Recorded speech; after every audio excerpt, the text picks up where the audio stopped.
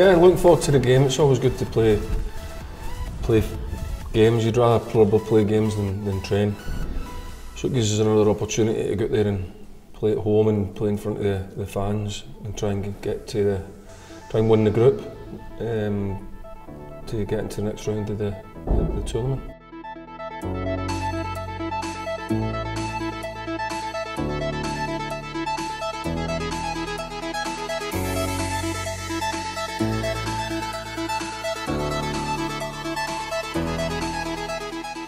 Yeah, if you win the group, I believe you get the next tie is at home.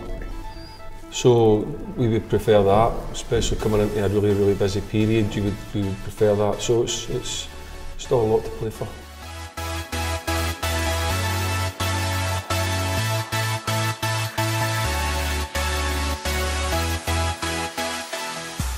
Probably a bit early for Callum. Mullen is ill, so he won't feature. Probably a bit early for Callum. The other long-termers obviously won't take part, but looking at the likes of Leah Ferry and that Maddox, these types of guys, George Ray, can all go out and have time. Bothwick Jackson, we'll look at playing and getting them some match time to help move it forward, because they need to get up to speed, obviously match fitness. And it also helps us to freshen up a few of the other lads who've been playing a lot of football lately.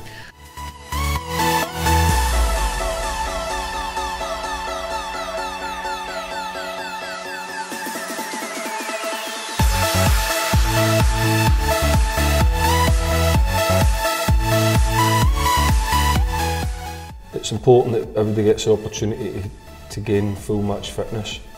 To give me what you just said, yeah, a headache. You want that.